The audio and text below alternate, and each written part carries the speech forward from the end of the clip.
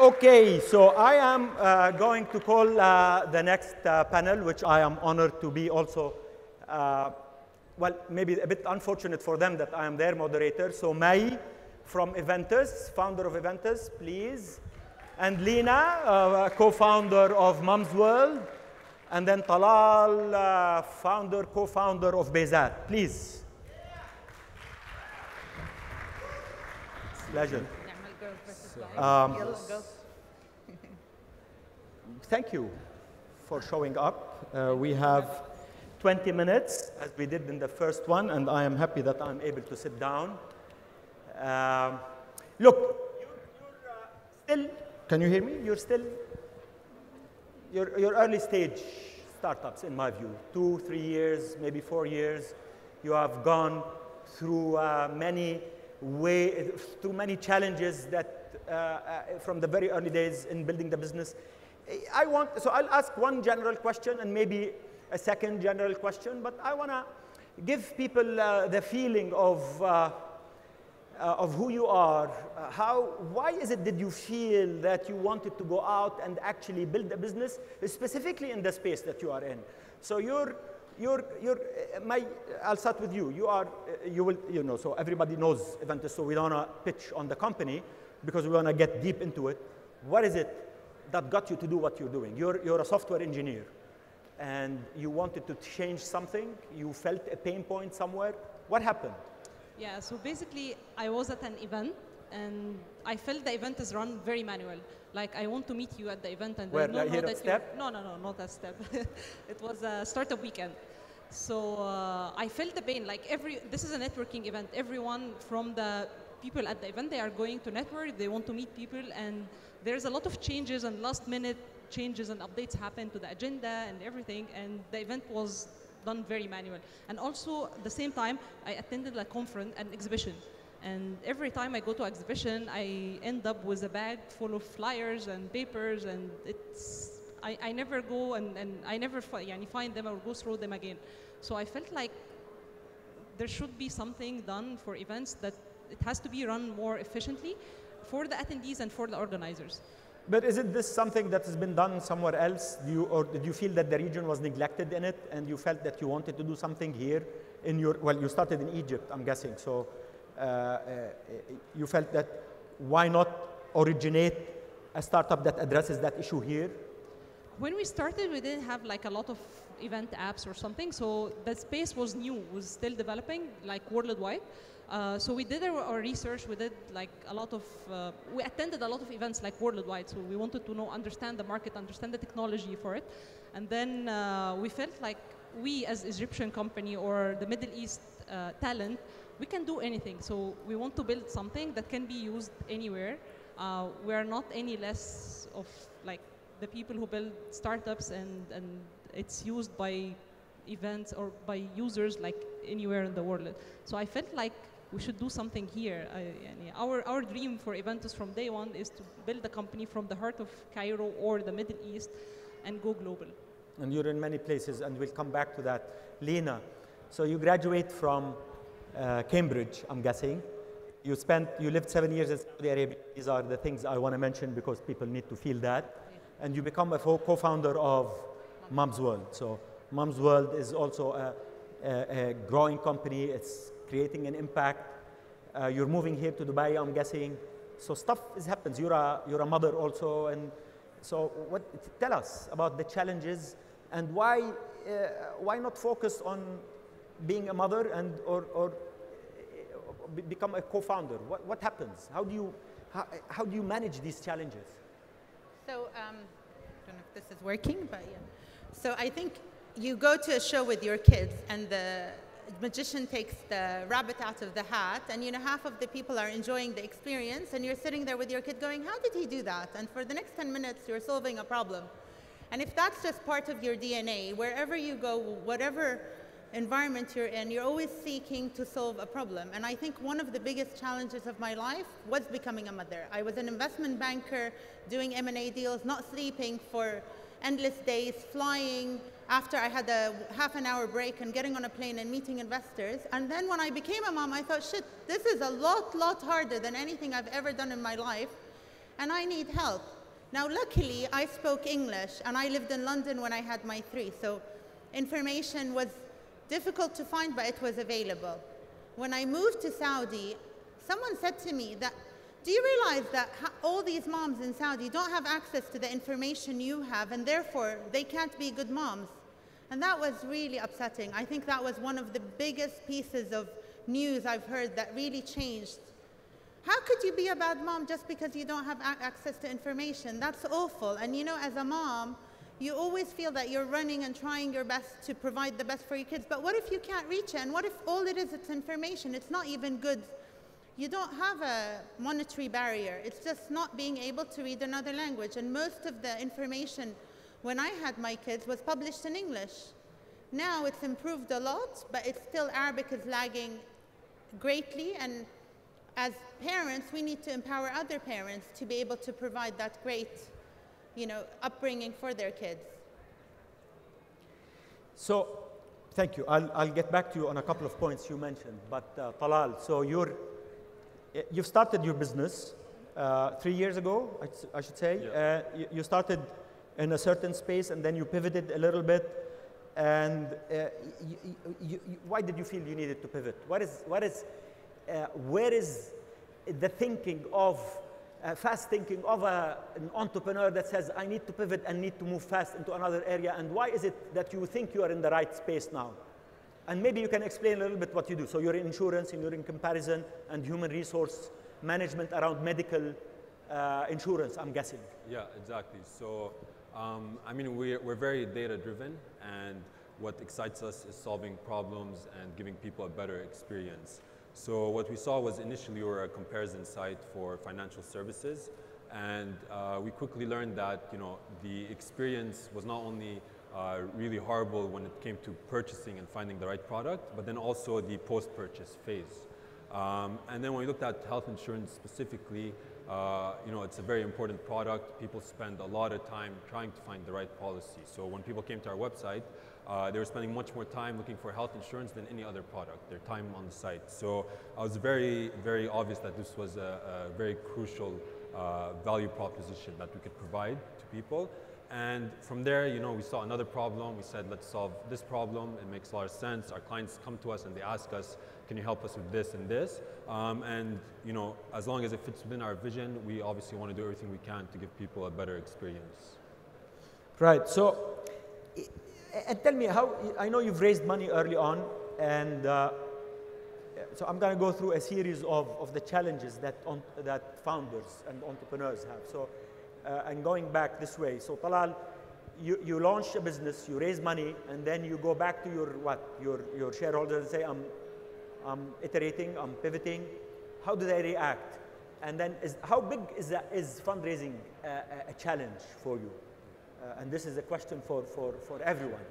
I mean, fundraising is obviously very challenging, but we're very lucky with the fact that we met the right VC early on. How do you know that you met the right VC? Because they gave you money? Because they gave me money, and we're still friends. So I think that counts for a lot.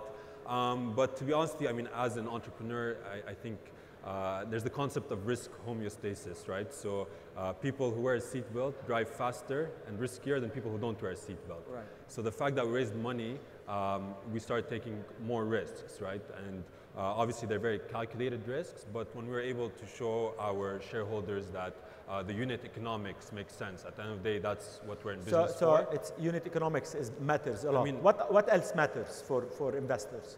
What did you need? What is it that triggered their interest in you? So we weren't smarter than people because we got into insurance. It was really a lot of luck. Obviously, we made the most of our luck. But I think in this region, a lot of industries, people are afraid that this industry is not scalable or it's not of a significant size. But then obviously, insurance is one of the 800-pound gorillas, right? So the market size was very obvious. We didn't have to have too many discussions about the addressable market. But really what it came down to was this is our cost of acquisition, and this is the lifetime value we're getting from the customer. Thank you. And May, I know you're fundraising, and you sat with Obama. So was on a panel with Obama, and she became famous. But were you And able I'm to very raise happy more to money be on, because on, of the- it? on the first panel with you. Uh-huh. And this is my My first, first panel with me, but I hope you were more successful with me than you are with Obama. Because are you able, so tell us about, I mean, I know it's a challenge to fundraise. So what is it that you're facing? Do you need to knock on doors? Does it frustrate you? Are there people interested? What's happening? Is there money in the region or is it there? There's money in the region, but I think, so I will tell you a little bit about our background. So we started Eventus, we decided to bootstrap for 1 year until we have like the product, we have some traction. So we approached investors, but we weren't asking for money. And then once we had this traction and early paying customers, we raised seed funding from Vodafone Ventures and Cairo Angels. And that was in Cairo. All our customers were in Cairo. And then we wanted to grow, we wanted to scale, and we wanted to fundraise to scale. And that was very, very challenging. Like raising from Egyptian investors, it was very hard for them to pay money for us to come to Dubai and try a new market. And for Dubai-based or regional investors, it was very challenging as well because they want us to move to Dubai first and prove something, prove that we can tap into the market. So we were like in the middle. We can't get like one investor. Right. We were very lucky as well. Like we met some investors and we got that. And we had to fake it. Like we had to like bootstrap as well the moving to Dubai. You have to bootstrap all the time and keep knocking on doors all the time. Yes, and then once you prove something, once you have clients and you have traction and you have gross, it's a bit easier to start the conversation. Open a little exactly, bit faster. but still it's very, I would say very long, very stressful. Stressful. You know, yeah, it takes a lot of time. Stuff. And I think the most important thing for startups, especially in our region, like we need money faster because we need to grow faster and we need to tap into the market. We need to go aggressive, especially and you feel in our investors state. are risk averse. Yes. They're worried. They want you to prove like everything first, and then they take the risk. And they don't know that you need to get the money so Exactly. that you prove it. Exactly. So it's a chicken and an egg thing. Exactly. So I think the startups, like, you have to act anyway. So Right. you have to move anyway. Right. And Lena, so I'm going to ask you a different question. You launched the business with MENA, doing well here in Dubai. It's easy to start a business in Dubai. Any entrepreneur that comes to me, I tell them, don't tell me you are launching in Dubai. It's good, but that's not where you get tested. So I know you're moving Saudi Arabia, and you're in a different business. You're in the moving of goods. And that's the most difficult thing, I think, because I lived 35 years in that business, if you remember. Tell me about the challenge of crossing borders. How do you handle that? How do you actually, and Saudi Arabia is such a massive market, but it's such an opportunity. But it's also so challenging to cross borders. Tell us about that challenge, and how do investors react to you when you come to them and say Dubai, and they tell you, well, I want Saudi Arabia? I think the challenge of Saudi Arabia is not a movement challenge, although the lack of information around Saudi makes Saudi really daunting. So Saudi is actually a very nice country. As the Kareem speaker said, I really did enjoy Saudi. I love being there, and I actually didn't find doing business there very difficult. The lack of information makes it very difficult, or seem like a difficult place to do business. But tell me, what does that mean, lack of information?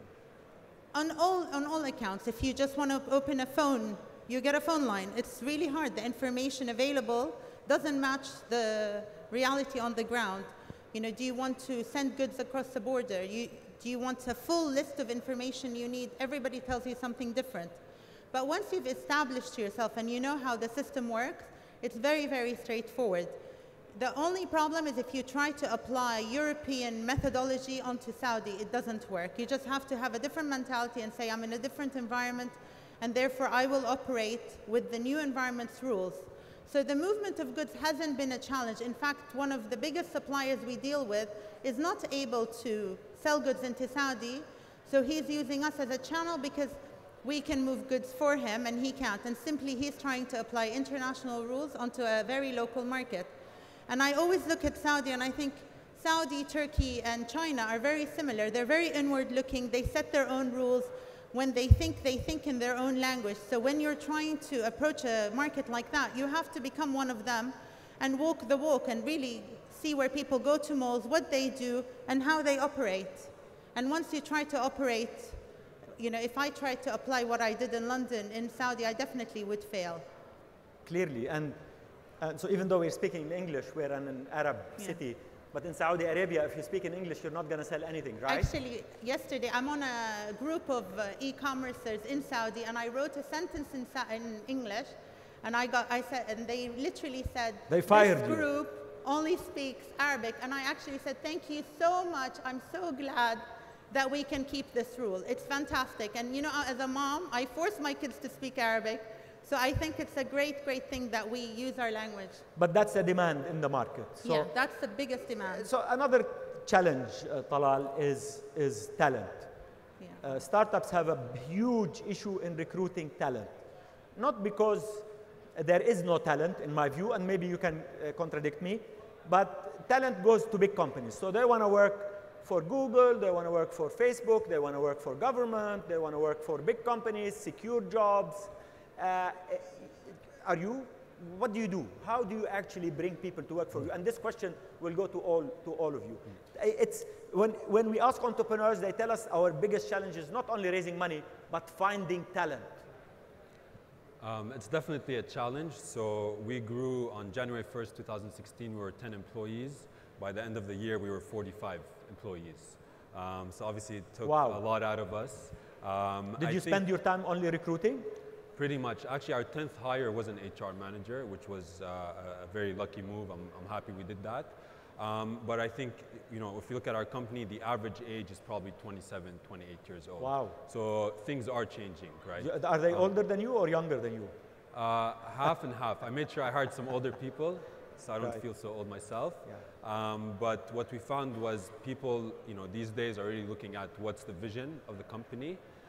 What's the culture like? I think that's something. So they interview you rather than you interview them. Absolutely, absolutely. And in Dubai, we have something really great going for us because we've actually been able to import a lot of talent, which is it's a very international city. The multinationals. So if you look at our company, we have 25 different nationalities. And when you go talk to people in Europe or India or the MENA region, and you tell them our company has so many different cultures, it's actually very attractive to people. Fantastic. Lena? So, how many people work at Mom's World now? Over 60. 60? Yeah. And that's grew tremendously in the past 2 years. Yeah. How did you get people to work for you? Why?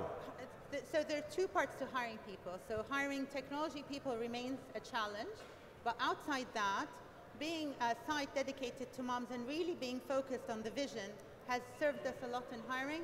We do a lot of what they call returnships, which is mothers coming back to work. So you have female-male balance or all females? You don't hire men? It's a great question. We get asked that question. When will a man answer the phone? But who wants to answer phones anyway? So we do have a lot of male colleagues, but they're in the warehouse, carrying boxes. They're in the office. But we do have a big proportion of returnships, which are moms coming back to work, and they're juggling. And so like you, like us. And like Muna. Yeah, and it's great because they have a lot of skills, and it doesn't mean that they took a break to be a mom. They've lost the skill base.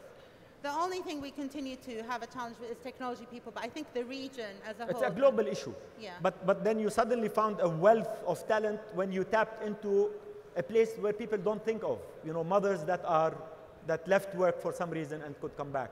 Yeah. May, are you able to recruit? What do? Do you give stock options? Do you tell them you love them every morning so that they come and work for you? Yeah, everything, all of the above.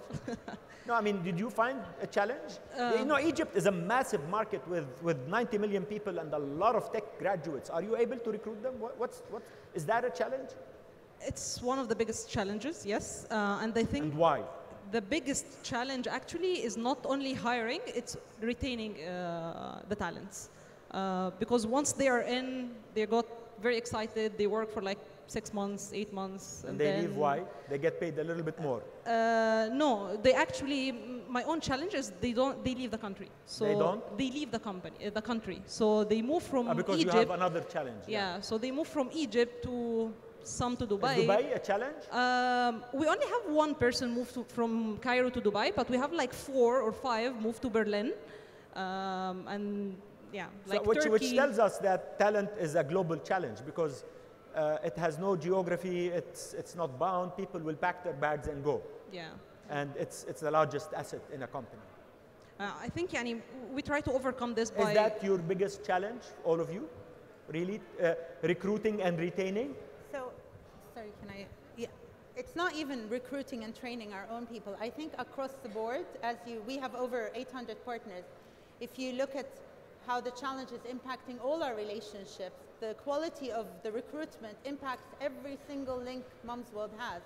So if they're not able to recruit, you even have a weak link with your partner. Fantastic. So, Talal, go ahead.